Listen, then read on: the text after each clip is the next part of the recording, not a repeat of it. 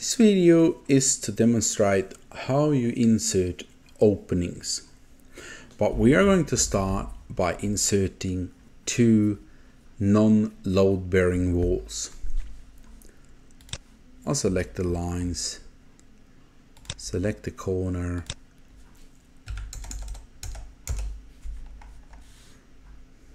create a line as a guide for my walls. Now selecting the A command, and I go to walls, and in the panel usage I use non-load bearing, and I've made these 50 mm lower than the external load bearing walls, and I'll do this by points. I click create. Now select the midpoints, and I'll select the other one here, and I have now created the two non-load bearing walls. Notice that there's two different colors on these. So Framecad structure is color coding your different items. So for example, load bearing walls are red, while non-load bearing walls are yellow. Let us now label these by running the LA command, and we now have these labeled. You can insert an opening in many different ways.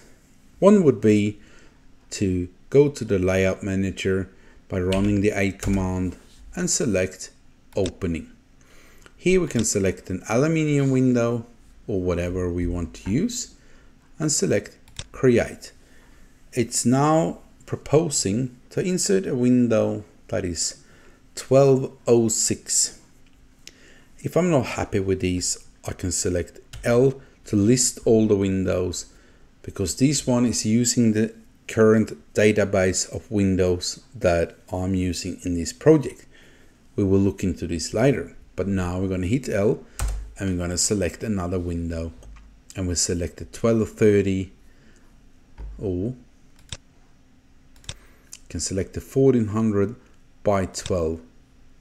Select that one, and now it's going to ask what method of insert I want to use.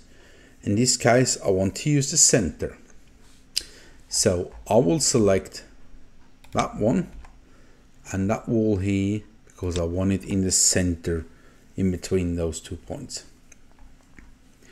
There are a lot of other commands you could use to insert openings.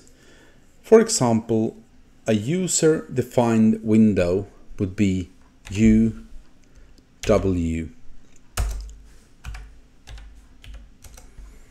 And here it will ask me for the opening height.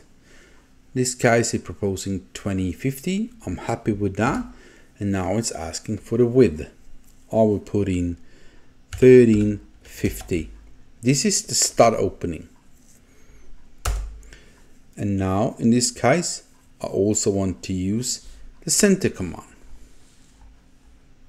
Selecting that wall there, because I want it to be in between that wall and that wall. So I select that wall as well, and now we have that window inserted there. Another one that you could do is for passage door, which would be DI, but we can also use the external door, which is ED. And I'm going to do that now, running the ED command, and it's proposing an 820 door leaf width. This is small though, so I'm going to change that to 720.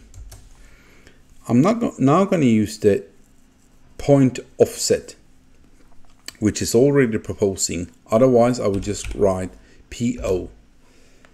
Now it wants to know the start of this, and I put this one in, and then I just show the system in what direction I want to offset this wall. And have in mind it's to the center of your door, and in this case I want the center of the door to be 1500 away from that wall, so I insert 1500. and now we have that wall inserted. If you want to measure inside the Framecad structure, you can run the DI command, and now I can select the center of that wall or that opening, and I can select that here, and you will see it's now on 1500 away from that wall. At this stage, we can also run the ppd command to build these panels. We can now see all these panels, which includes all the openings we just have inserted.